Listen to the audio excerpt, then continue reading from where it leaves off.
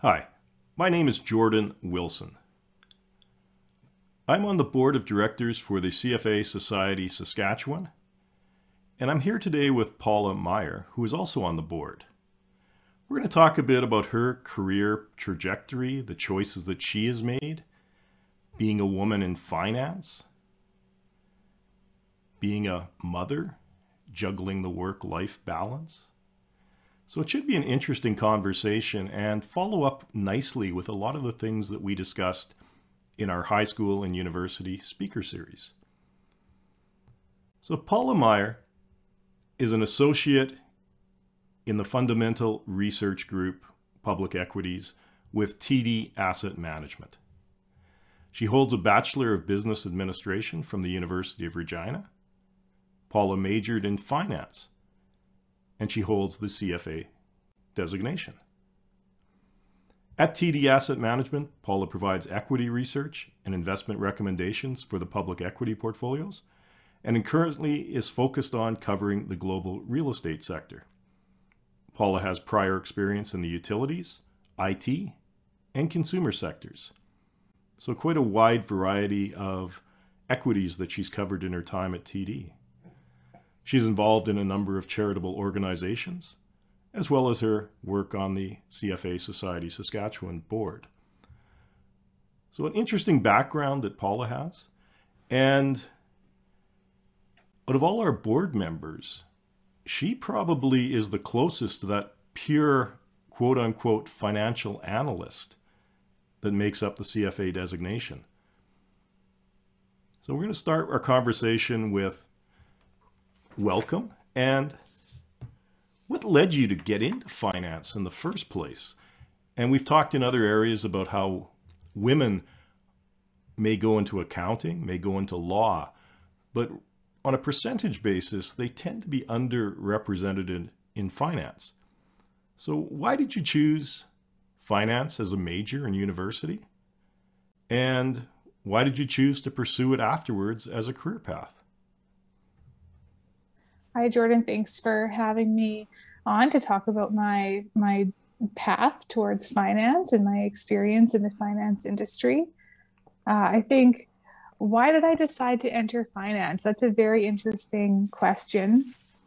I was in business in university and kind of taking the intro classes to the different disciplines, marketing, HR, finance, accounting, etc. And I don't think that there's one particular thing that pointed me towards finance. It was a bit of trial and error. I might have found accounting a tad boring, and I think I liked the dynamic of finance and capital markets. One of the intro classes to finance that I took, the professor put up the list of the TSX 60 stocks on the wall and said, everyone put your name beside a ticker. And we were expected to kind of follow the company that we had picked through the semester. And if anything relevant happened over the course of the semester, we were to give an update to the class. So not really a high level of workload, but it gave us that experience of following the markets in a real world setting, whereas a lot of the class was very much theory based. So that was interesting, and that was probably one of the more concrete examples I can give about why I decided to start down the path of finance. But that was a big one. And then I did the co-op program in university, so I did work in HR for a company, and it was fine. And I definitely that was probably the other discipline that I considered pursuing the most. But then I had a co-op work term in finance and in equity research. And, I liked the research, and I liked the culture of the company. So I think that combined really cemented me with wanting to go down that path and continue pursuing, studying finance and then pursue a career with that company once I graduated. Okay. Which company on the TSX did you follow? It was Barrick Gold.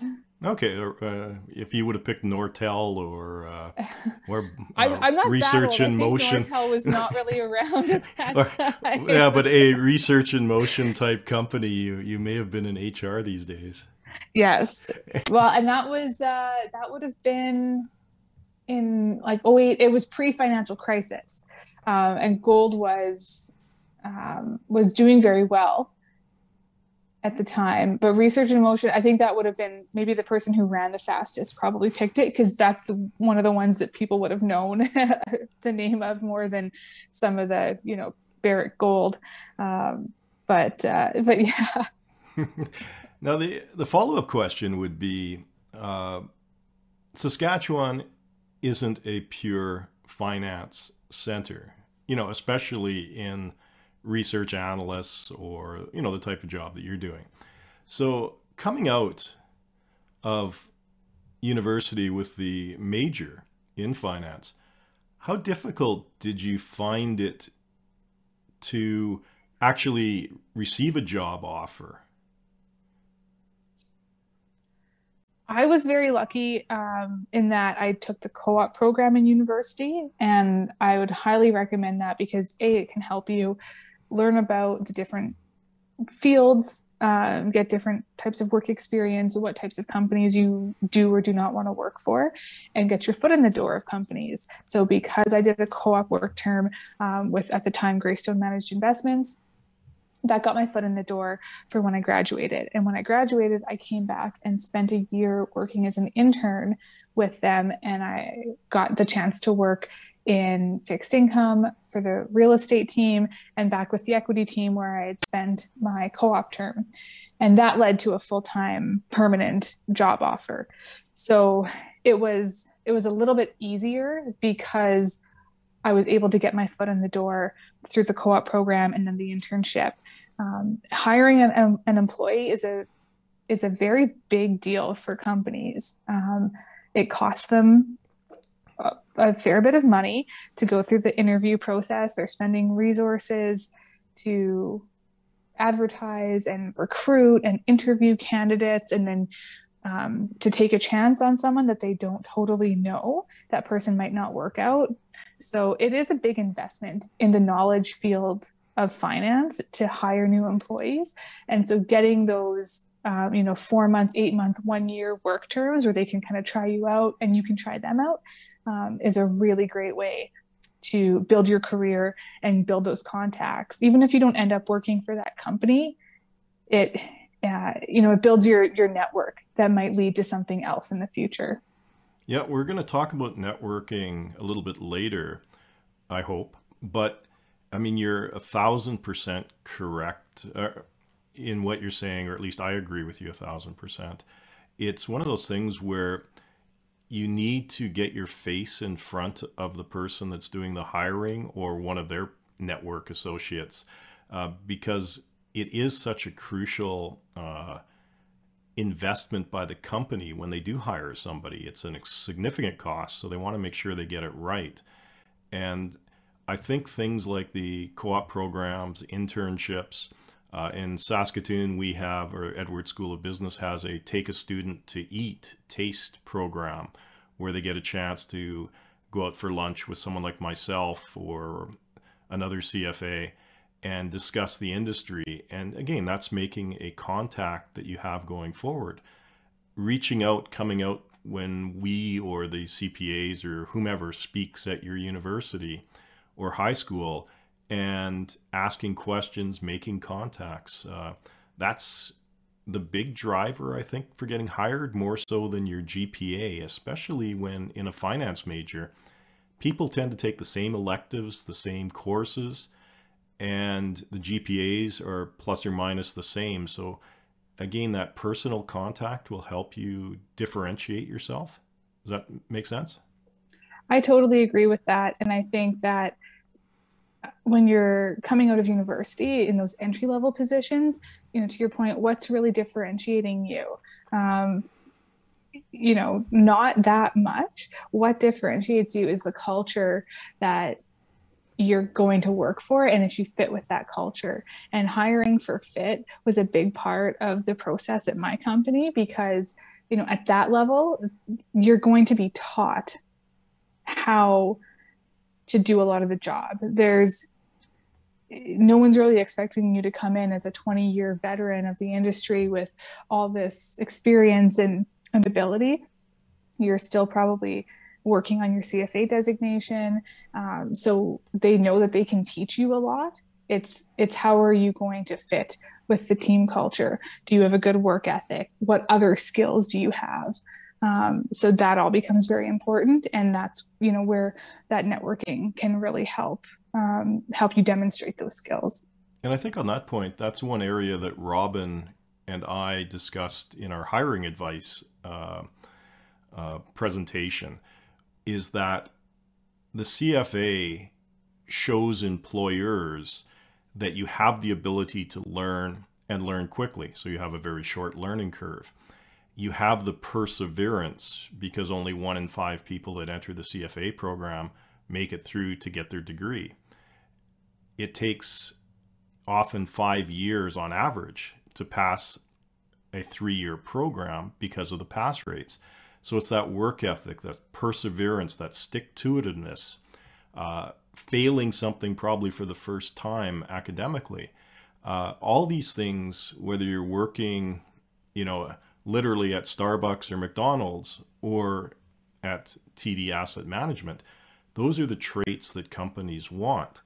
And so when you're going out to an interview, especially as a young person that doesn't have that CFA designation, whether you work at a bakery or whatever it is you do, think about the stories that you can demonstrate that show people that you can learn, that you do have the work ethic, the perseverance, the ability to succeed, time management skills. All these things are important to help differentiate yourself from someone that can't come up with a story.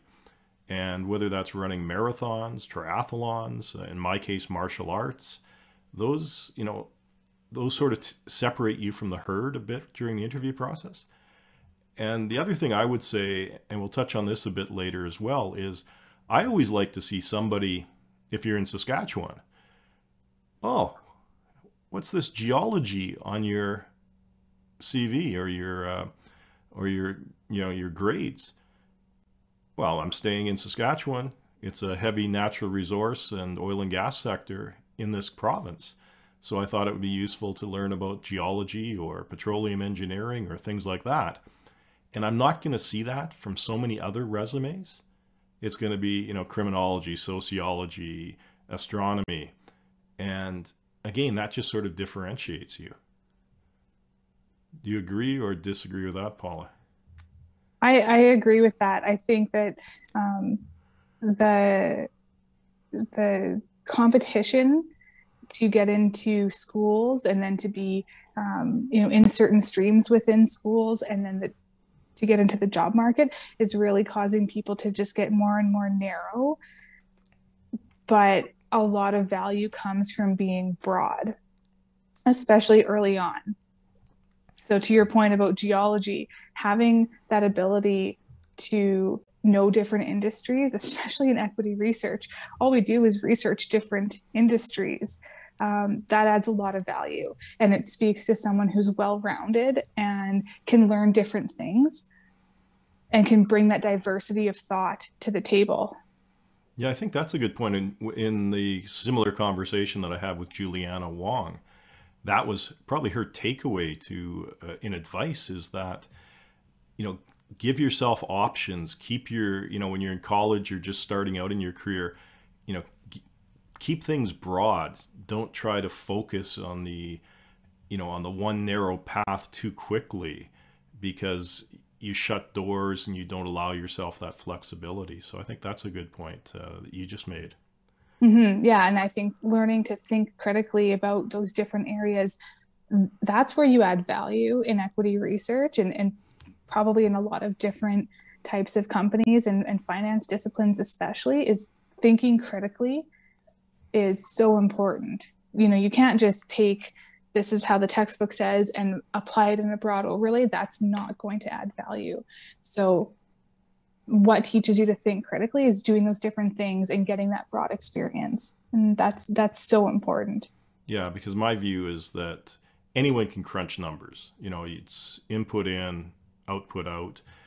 It's the analytical side, it's the qualitative side that separates the, you know, the strong from the weak in, you know, financial analysis or just business in general. You have to have that understanding of what do the numbers mean, and everything's in context. Absolutely. So the next question would be, and this is kind of another debate issue, is should you start your CFA designation right after university? And in fact, I think now at level 1, you can start in your final year. Or does it make more sense to wait a few years and get that industry experience and some practical experience? So first of all, when did you start your CFA designation, level 1? And what would you say would be, sort of based on your experience, wait a bit or start earlier? Which is your preference? Well, I started my CFA designation after my 1-year internship. So I didn't do it necessarily right away, but pretty much right away, I started working on my CFA designation. In terms of what I would recommend, I think it might depend on your path to the industry, because I think that industry experience is really valuable. And so taking time to get that is important. The flip side is that it never gets easier to do your CFA.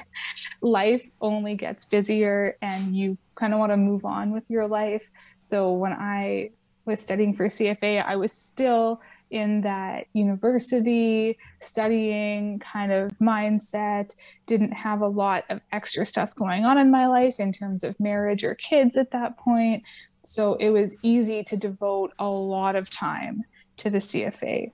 You know, if I was trying to do that now with a young family, it would be very, very challenging. So my advice would be to maybe balance those things a little bit. And I don't know if there's really anything wrong with, you know, getting level 1 and then taking a little bit of time off and you know, doing level 2 and trying to balance getting some experience with pursuing the CFA at the same time. So it might depend on, I think, your individual circumstances. So not an easy answer. No, and I think that sort of coincides a bit with what Juliana and Robin and myself all have said, is there's trade-offs. And I mean, the biggest advantage is you're fresh out of university. You probably don't have those other external factors that are butting in. And then when you hit sort of 30, if you start, maybe you've got a family. Maybe you're already on a different career path that doesn't require the CFA. So, and you're also less fresh as far as the ability to study just from a mental perspective. So it's kind of a trade-off. You know, in my case, I waited a few years, and that was invaluable because I come from a professional accounting, a chartered accountant background, and so much of levels 1 and 2 is reliant on the ability to analyze financial statements and do ratio analysis and those things. So it was a good investment for me to go the accounting route. And I was still, because I came out and was doing the CA exams and all that good stuff, I was still in the study mode later on in life. So for me, that was better to wait, but definitely it's sort of up to the individual, but there are pros and cons, and you have to sort of look at your own circumstances and desires, I guess. Absolutely. So now you're at what's now known as TD Asset Management. And I think we said you do equity research. What exactly does that involve? So I don't know anything about what you do at TD. What would you tell me that you do, and what do you like? What don't you like? So our clients are institutional pension funds for the most part. since Greystone amalgamated with TD Asset Management, there's obviously more retail channels that might be open to us. But especially the majority of my career before joining TD Asset Management, and still since then, our client base remains larger institutional pension funds and endowments and things like that. So we run equity portfolios with a bit of a growth at a reasonable price type of investment philosophy. So sustainable earnings growth from well-managed companies will lead to higher stock prices over time. And our time horizon when looking at investments is on average anywhere from really 1 to 5 years, kind of 2-ish on average, when we're looking at investment opportunities. And so my team, we select the equities, the securities that go into the portfolios that our clients are invested in. That's essentially the equity research. So we research the companies and make recommendations to the portfolio management team about which companies should be added to the portfolio, if we should sell a company. And then another big part of the job is maintaining coverage of what we currently own in the portfolio. So that would mean staying up to date on their earnings and financial results, company announcements, mergers and acquisitions, and making sure that they still fit with our investment philosophy, that there's no reason that we might want to either add to the position or exit the position. Okay, I'm going to ask you a few questions, follow-up questions from what you said. You mentioned a couple of times institutional and pension. Why would the investing pattern, or does it, differ between retail individual clients and institutional or pension? I think one of the biggest differences would be their time horizon. So some of our clients would be defined benefit pension plans, and they know that they're going to need to pay retirement benefits to their plan members for 50 plus years. And the way that they think of how they manage that can be very different than an individual retail investor who has a very different time horizon and investment goals and return goals and portfolio construction of the rest of their investments. So I think that retail versus institutional, those are two very different types of clients to deal with. And depending on the retail investors, the level of knowledge of financial markets and sophistication can be vastly different. So when we're dealing with the fiduciary plan management team of pension funds, oftentimes they're also CFA charter holders and have an experience in finance and capital markets. So the language that they can speak is a bit different than what you might encounter with retail clients. Yep. And I think that, just to follow on what you're saying about the financial objectives, is because of the pension, they have to assess the payout rates down the road with the retirees. So they're always concerned about matching cash flows coming in with expected cash flows coming out, and probably have some more interest in interest rate hedging or currency hedging to protect their positions. Absolutely. And even within that, you can have the defined benefit pension plans, which are concerned with their cash flow matching and doing asset liability studies. And then some plans that are defined contribution. And even then, their investment goals might be slightly different because they're not doing the same asset liability studies. They might have a little bit more of a hard return threshold. It really can vary by client. But yeah, I think that you're right in terms of the sophistication level and what kind of drives their decision making around hiring us as a manager. Now, as far as sophistication, obviously they have, they're run by basically the equivalent of you. So they understand investing, to the similar extent as TD Asset Management. But when you talk sophistication, Does that also include more sophisticated or niche investments, like maybe wind farm, because they're basically utilities that pensions love, because they do operate as a utility once they're up and running?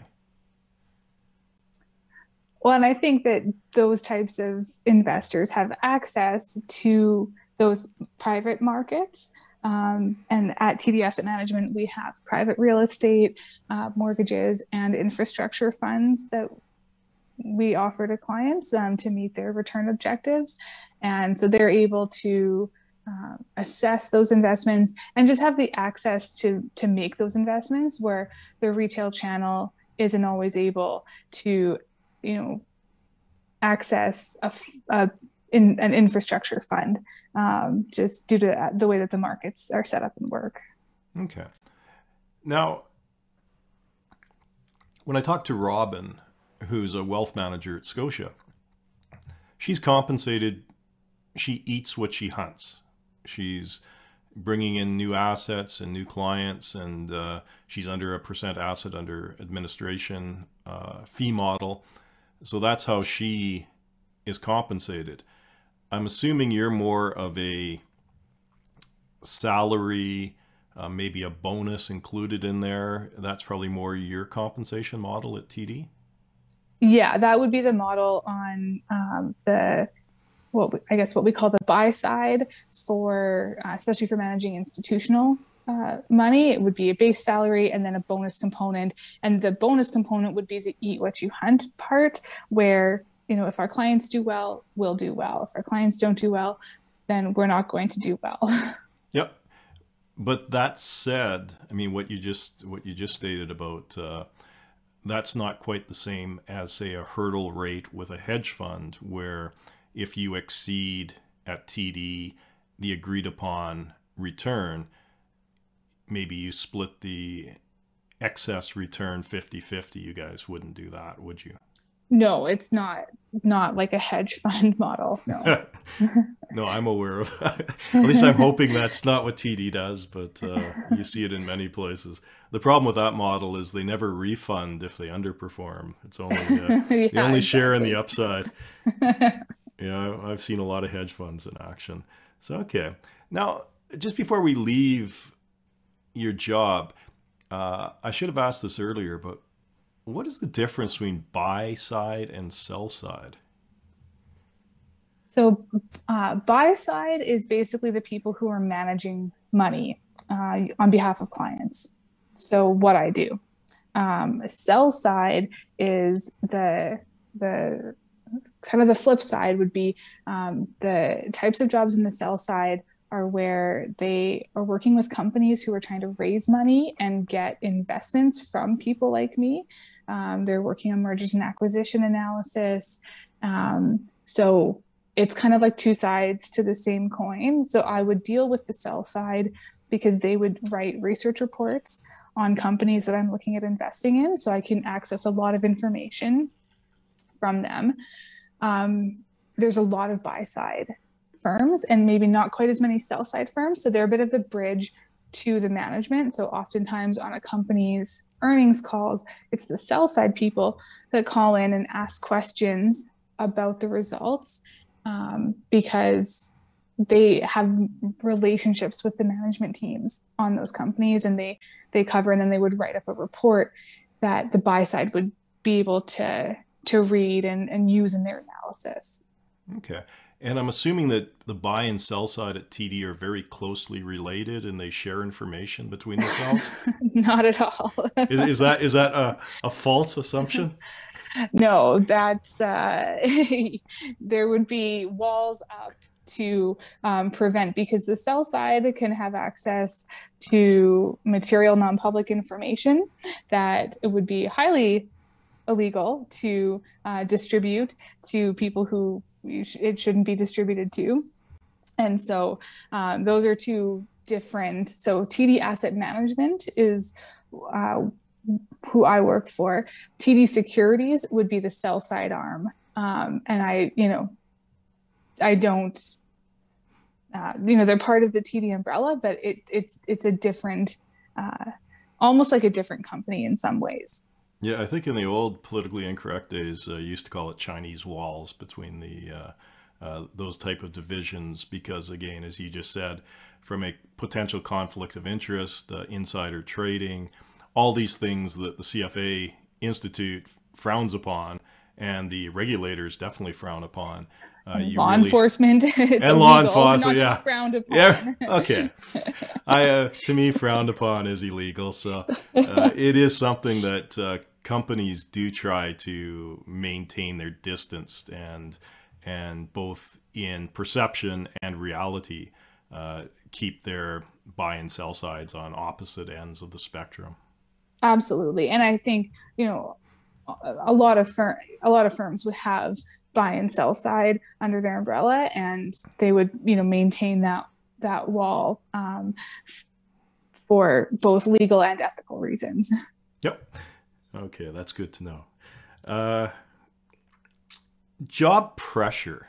That was another area that we talked about in our CFA series, Careers for All.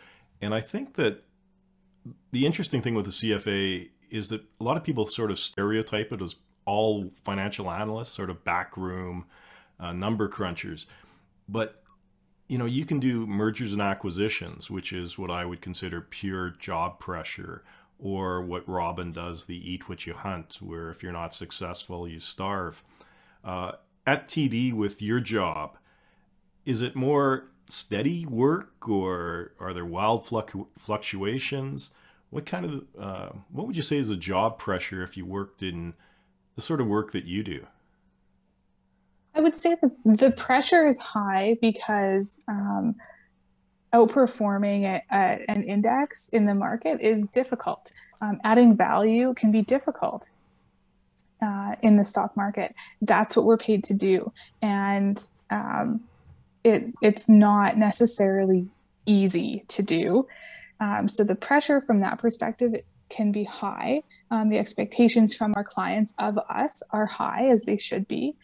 In terms of the workflow, it's pretty steady and pretty busy all the time. Not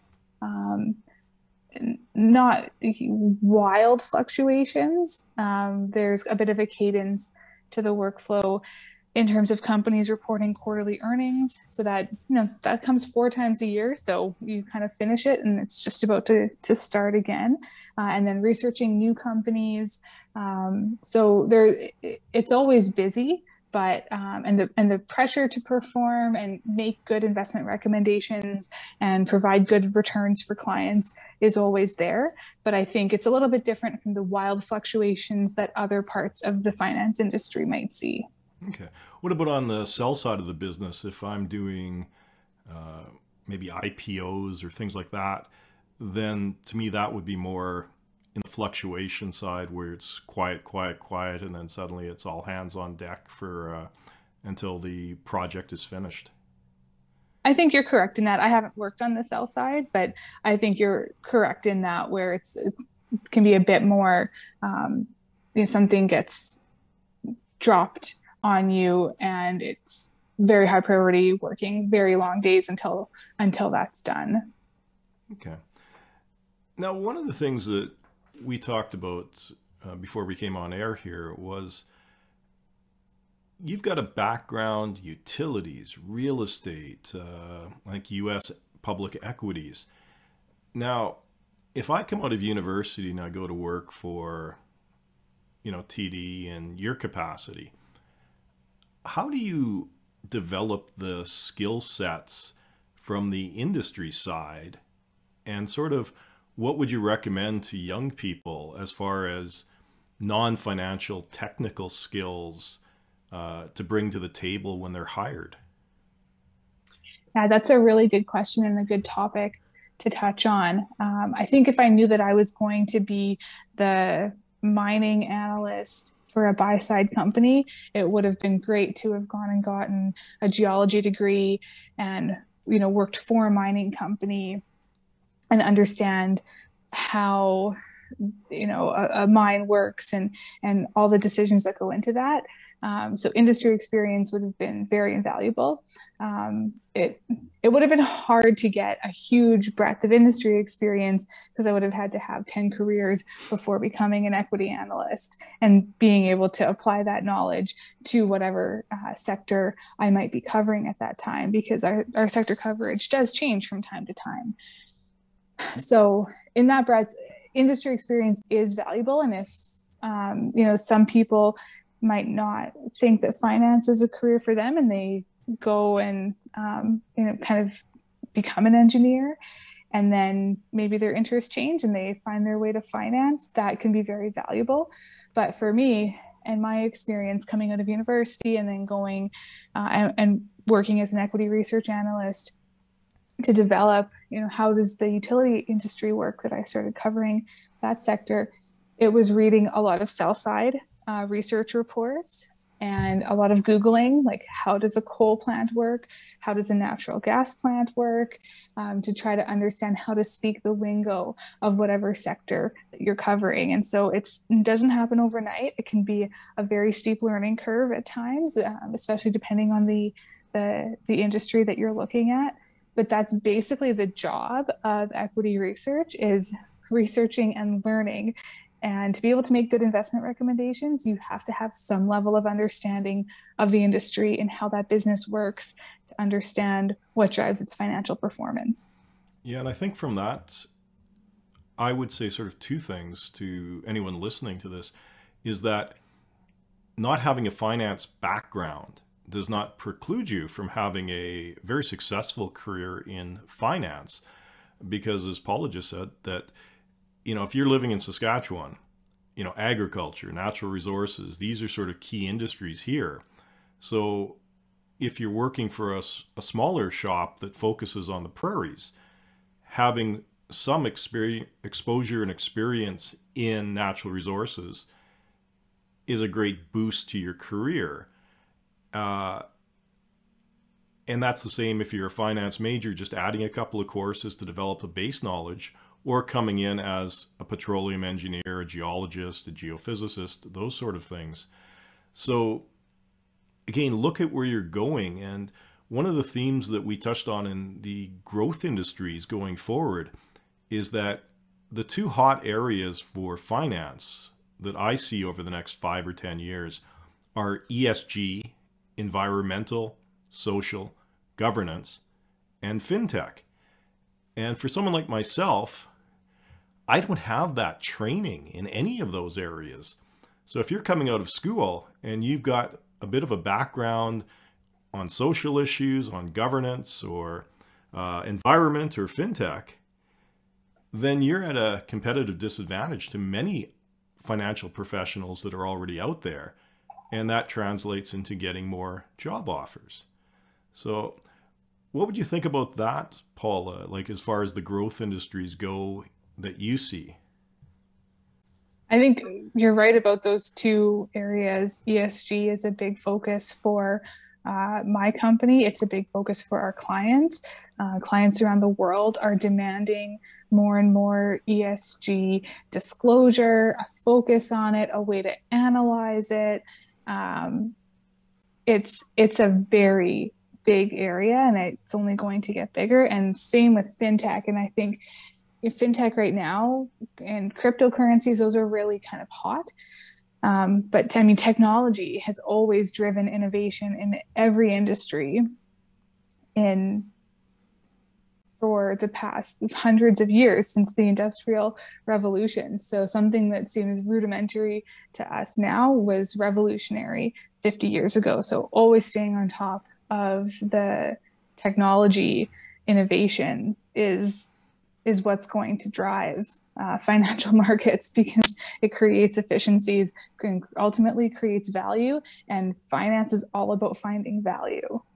Yeah, I think that's well said. And I think it's not even 50 years. It's when we looked at the growth industries, Robin and myself, in the late 90s, early 2000s, Blockbuster video was dominant. And then Netflix came along, I think in 2004. And suddenly Blockbuster is gone and Netflix is dominant. And then last year we saw that Netflix lost 31% of their market share because of the entrance of things like Peacock, Amazon Prime, Disney. So everything just is in flux all the time. And if you're young, I think that's a good area to focus on, because your knowledge level will give you an advantage over people that, you know, have been in the industry for 30 or 40 years and maybe aren't aware of the current trends. Absolutely. That's interesting you mentioned Blockbuster, because I just saw in maybe on LinkedIn or somewhere on the internet an infographic that did just dots of all the Blockbuster locations in the US starting in the 80s up until today. So you got to see the dots grow and grow, over 5,000 locations, I think, at one point, and peaking 9,100 globally. Yeah, globally. probably globally. Yeah. Yep. Yeah. And this was just a map of the US, but you got to see kind of how it peaked. And I think the peak was a couple years after, Netflix came in. And I could just imagine being a financial analyst, and sometimes we have a quarterly focus on results, and you need to bring yourself back and have a longer term and a bigger world view of that, because management can explain anything away for a quarter, but all of a sudden in 2 years, you've gone from 5,500 locations to 4,000. That's material.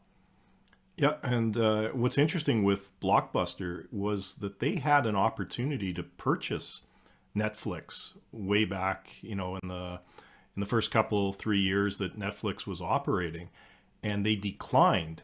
And again, that gets at things like the fintech, or, you know, the company itself isn't reading the trends and the way the consumers, the big data, you know, that sort of thing, where they're analyzing what the consumer is doing. And because they ignored that, both the technology and the consumer trends, they decided not to pursue Netflix. And then in a few short years, they're out of business, and Netflix is dominant. And whether Netflix can continue that dominance is a different story. The other thing that you'd mentioned, which is interesting, and this is a problem with banks in general, or companies to some extent, is their short-term gratification. So many people receive bonuses based on current year performance or results. And so often there's a hesitance to take that 10-year time frame. Because again, a lot of your clients, when you talked about them earlier, if you say, oh, sit back, you know, we've got, you know, our time frame is 10 years. And you said earlier that there's sort of a 2-year focus. They're not going to be happy with you if you're not getting results in the first 4 or 5 years. Yeah, that balance, especially in the public markets, can be challenging. But look at some of the most successful companies today. Amazon. For how many years did Amazon have negative earnings per share? Quite a few. Yeah. And, you know, you need a CEO and leadership at the company with the vision and the ability to withstand that. And not all companies are set up that way. I mean, Amazon was able to do it because Jeff Bezos was the majority shareholder and essentially couldn't really be fired by the board because he was the majority shareholder. Whereas, you know, management teams who are not, which is more of the norm, you know, they're hired and fired by the board of directors, and the board of directors is accountable to shareholders. And the shareholders want more short term. Exactly. So it drives all areas of the market. You know, as much as we take a fairly long-term view of investments, even 2 years is kind of a long-term view. That's the average. There are companies that we have held in the portfolio for 10 plus years. And then depending on the industry, some are a little bit more cyclical and tend to exit and enter, you know, in a shorter time frame. But, you know, it's a challenge of the industry to do that. And it's something that on my team, we talk about and are aware of and are trying to lay the groundwork for, you know, how do you get repeatable, good performance every year and set yourself up to do it year after year.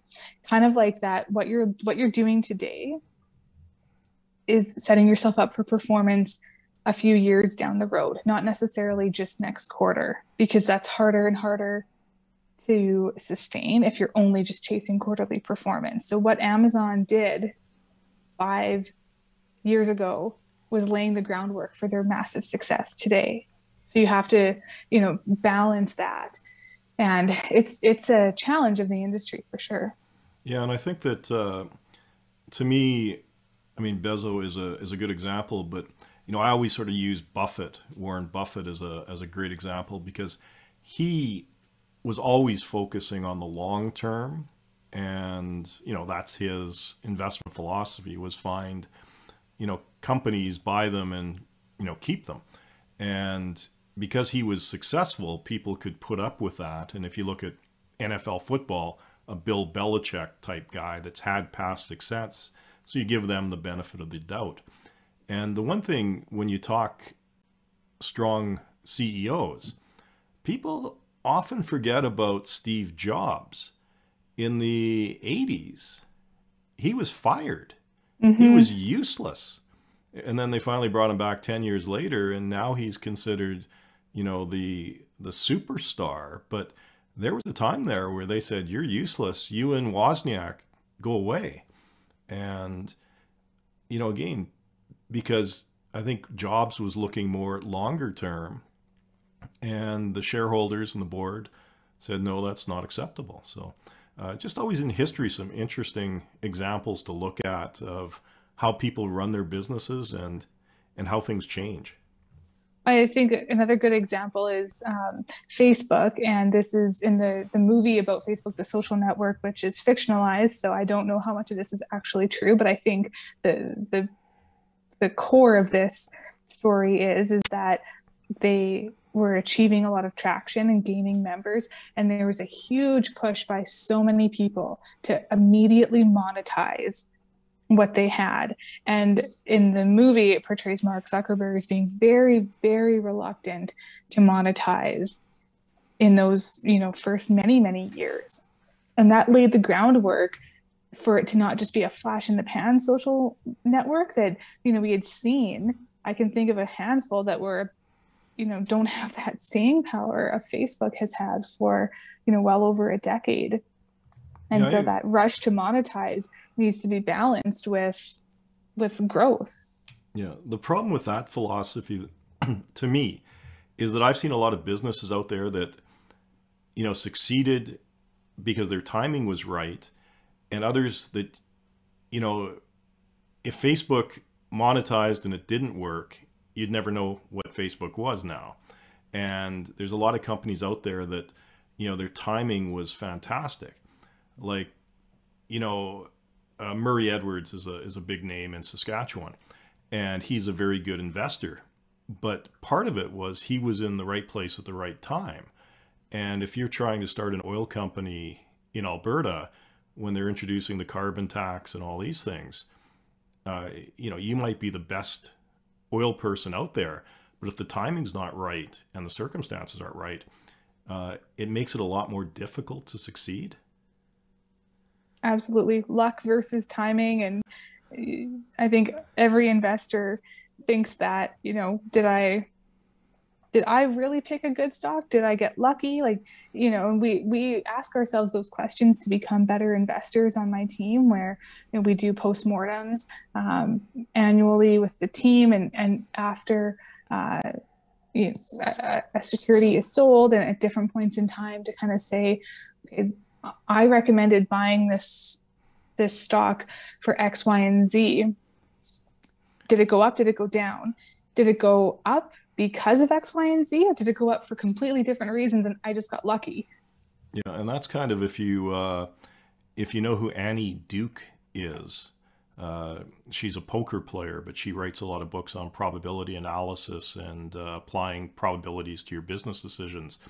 That's a lot of what she focuses on, is that you want to analyze your successes, not just your failures, because maybe you got lucky. And that's kind of the thing, is that when maybe it's good strategy, but maybe it's just luck, and that luck will come back and bite you in the future.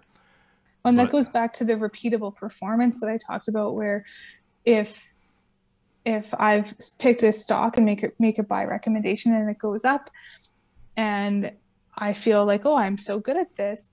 If you don't go back and do the post-mortem work on it to understand, well, was I lucky, or is there something that I did that could be repeatable? That's where you start laying the groundwork for repeatable performance. exactly, it's all about the process, and the results come from that. And sometimes a sound, proper process leads to negative results, and sometimes bad processes lead to good results. But I'd rather have a few dogs and have a strong process than get lucky with a bad process, because again, that's going to come back and hurt you in the future. Exactly. Okay, now we've talked a bit about technical skills. What about some of the soft skills? And one of the things that, again, my experience has been is that if I come out of college, or I'm a relatively young CFA, then maybe I need to calculate modified durations and asset correlations, all these sort of things. But as I move up the corporate ladder, it's all about the soft skills, my presentation skills, my communication skills, my networking skills. And I think that's something, to me anyways, that young people should be developing whilst they're young. And at the start of this conversation, we did talk a bit about networking and how you used your internship to start building those corporate ties that helped you get a job. So what are your thoughts about soft skills for people to start developing, and any advice?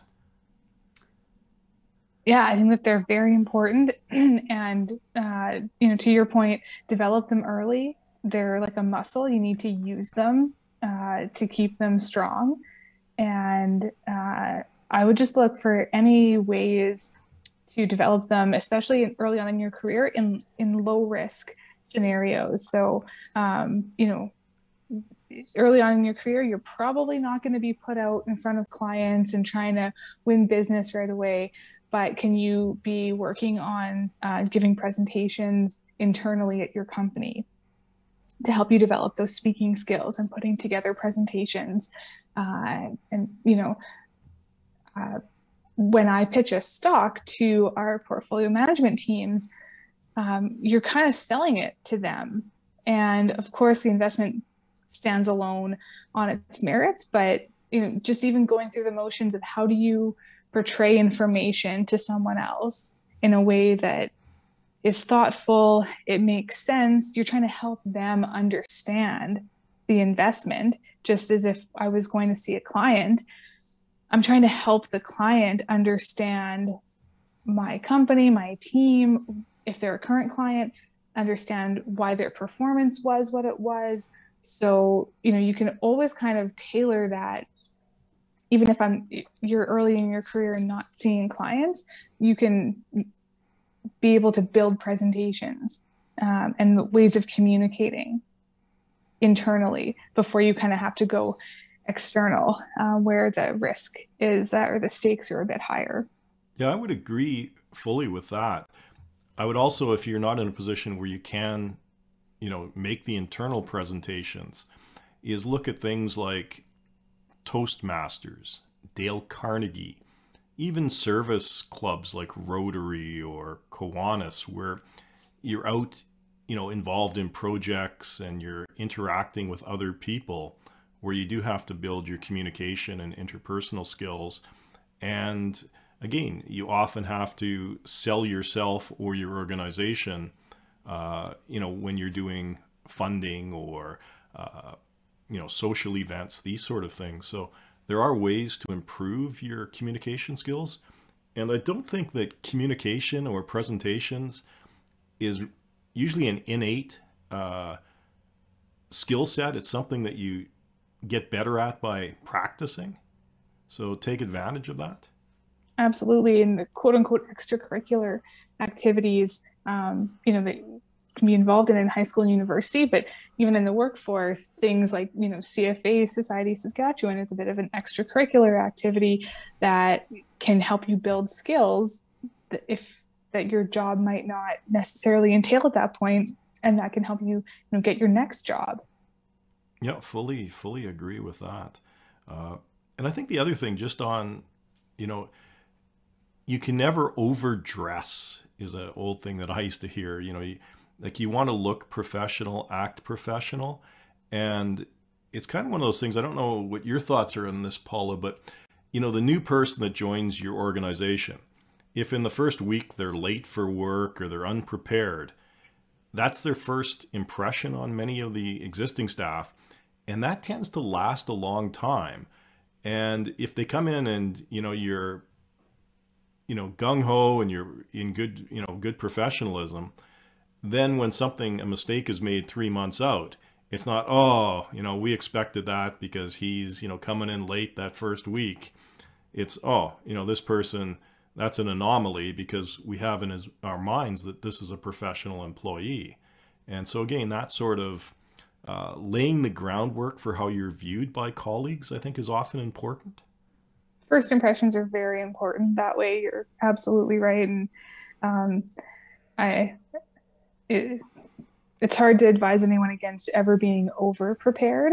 The only caveat to that is recently with a discussion with a women's network, the concept of being over prepared to the point where you feel paralyzed. Yeah. Is not good. But, early in your career, it is hard to be over prepared. Yeah, I think I'm not sure it's the same concept, but there's the paralysis by analysis where you're, and the other caveat that I would put in there is, I don't want to sound demeaning to anyone listening, especially college kids, but nothing. You just because you're a finance major, you really know nothing about finance. And I know you know nothing. Like, that's just the way it is. I don't expect you to know anything. And what always drives me crazy is I'd rather have a young person talk to me and ask question after question after question, as opposed to trying to impress me with how much he or she knows. And that's one thing that just drives me crazy is I don't expect you to know much. So don't try to impress me with what you know, because half of it's wrong anyways. And I think that's a problem just in general as people come in, whether it's a job interview or you meet them at a social event, and they're trying too hard to show that they know what they're talking about. And it just tends to come across completely the opposite of what you intended. I think a big challenge is going from the model of school that we've been trained in for 20-ish years of that there is an answer and that you're right or you're wrong, and we can quantify that with a grade. And then you enter the workforce and it's not at all like that, not even a little bit.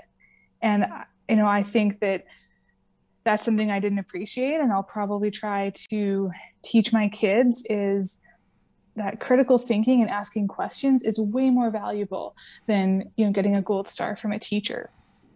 Yeah, because you see those, and I felt like that coming out, where if I didn't know it 100%, and I wanted to be great at 100%, it's hard to speak up at work.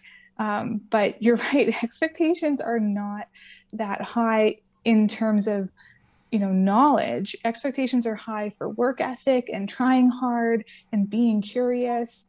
But especially in investing, some of my colleagues and bosses who have been doing this for 30 plus years, they don't know the answer. They don't know, like, yes or no, this investment will be good or bad. It's not black and white like that.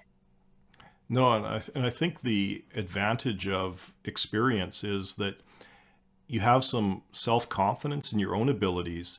And so you're not afraid to say, I don't know what the answer is. I know how to find out the answer, and I know what process I need to implement to find that. But, you're better off, saying, I don't know, but I'll figure it out, as opposed to just sort of, uttering as you said, the textbook answer, which in the real world tends to be incorrect anyways. Mm-hmm. Okay, so now we've covered a bit on soft skills. One of the things is that you were single, then you got married, and the work world was the work world. And then, what was it, 2 years ago you had your first child, and now you're expecting another. How have you found that, switch to a family, like a younger family, impacted your career? And do you think that, companies today provide better support for people that do go on maternity or paternity leave? How have you found sort of juggling the work-life balance? Yeah, well, it's interesting for me because I came back from maternity leave to a work from home environment with COVID. So, that was a very different dynamic. In some ways, a lot easier. Didn't have as much of the commute and the rush and all of that. But also a bit hard, career-wise, coming back to like a spare bedroom and a computer screen and wanting to build those networks again. So that was definitely, a very different thing to deal with. I think that my company has been very supportive. They're very supportive of, I want to say working mothers, but of working parents, because in this day and age, it's not just mothers. People are parents. Men are parents as well. And everyone, loves their family and wants to have a good work-life balance of feeling, fulfilled and successful at work, but also having those moments with your family.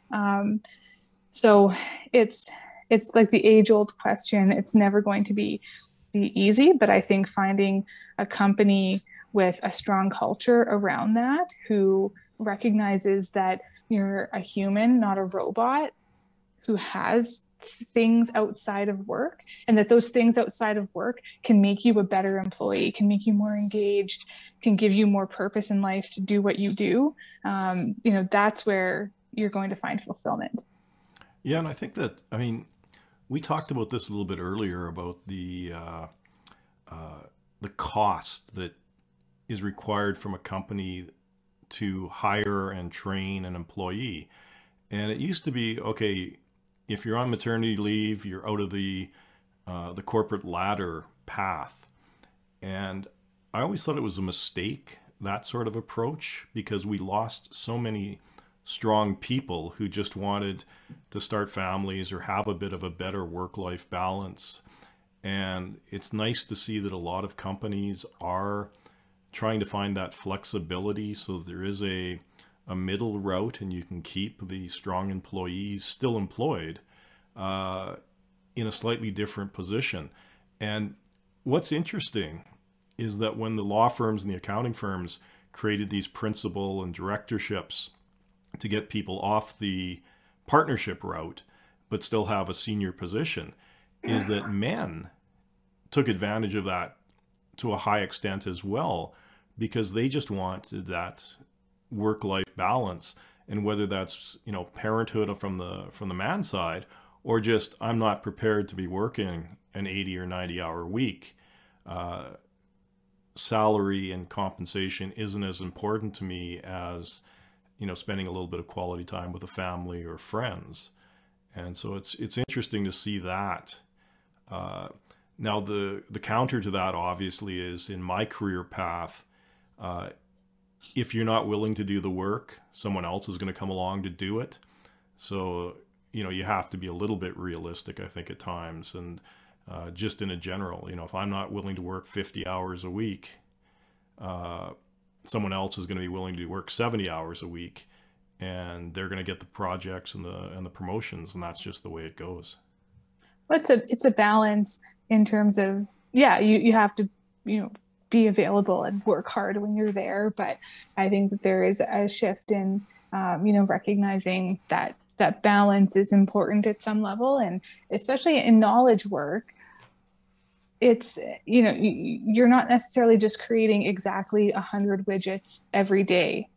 it ebbs and flows. And so, providing that flexibility to employees is you're going to get back when you need it. So I think that there's more of a recognition that way as well, because some times of the year are busier than others. I mean, obviously for accountants, tax season is very busy. And so I think the expectation around that time is that people are probably putting in more hours, but can they give that back, another time of the year? And that's, I think you're seeing a little bit more of that. Yeah, and another point that you made, which was interesting, and is this work at home world. And it's funny because I talk to a lot of younger people and they think this is fantastic. We get up, we put on our sweatpants, we go to our, our computer at the kitchen table. And to me, it's, again, from a work perspective, it may work, but it's that interactions and the, networking with your colleagues and your bosses, and just seeing your boss, at the coffee machine in the morning and having that 2-minute conversation. That's what drives your upward mobility in a company, is sort of just, again, the social skills and the networking. And I think a lot of people are losing out because they don't have that physical contact. I would say 99% of the people I talk to would prefer to have a lot more flexibility to work from home, but almost no one wants 100% work from home. We are missing those connections and the networking and just the, interpersonal interaction. Like, of course, it's great some days to not have to commute when it's -50 out, and, you can stay in your sweatpants. That's great those days. But, in the long run, it's not sustainable for who we are as humans and for, fulfilling careers. Even like I came back from mat leave during work from home, and there were challenges with kind of onboarding. You can't just like pop your head into the office next door and say, like, hey, my computer setup seems a little bit off. Can I see what it looks like on yours? Like, all of those things kind of add up. And, some of my best friends, I met them at work, and, through CFA studying together, my husband that way. So, you can't just sit in a blank room, and that's not how you build a career and a fulfilling career at that. No, I agree with that. So before we wrap things up, the question I kind of ask people is, if you look back at 17-year-old Paula, you're in grade 11, 12 kind of era, or 24-year-old when you're just finishing university, if you could talk to yourself, what kind of advice would you give that would possibly make your current career trajectory a smoother or more interesting? I think the number one piece of advice would be, don't get too narrow too soon. I think there was a big desire to be able to say, I'm going to do finance, I'm going to take all the finance classes and, pursue that. And that's been great, but there's no need to rush in getting too narrow too soon. So take those other courses that you just plain find interesting. It's just going to help your knowledge base.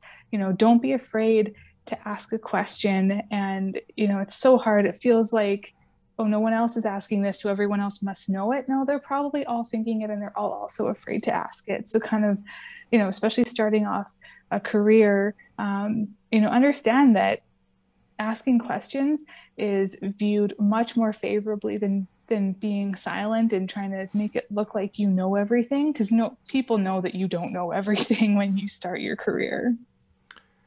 Yeah, I'd agree 100% with both of those advices. Is that I like employees that come and ask me questions, and unfortunately, if you work for me, I'm very Socratic in my management style, so I'm the guy that's asking you questions to make sure you understand what's going on. So don't be afraid to speak up. It doesn't make you look dumb or not knowledgeable. It actually shows that you have some confidence in your own abilities. And therefore you're not afraid to ask about things you don't know or want confirmation on. Absolutely. So I thank you very, very much, Paula, for your time. I muchly appreciate it. And is there anything else you'd like to add before we sign off? No, thank you for the chat and the opportunity to talk about my career path and thoughts on things in general. It's been great.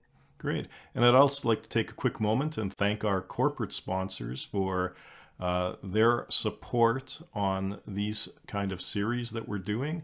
Without the assistance of the companies that help CFA Society Saskatchewan, we couldn't do much of what we do. So thank you very much.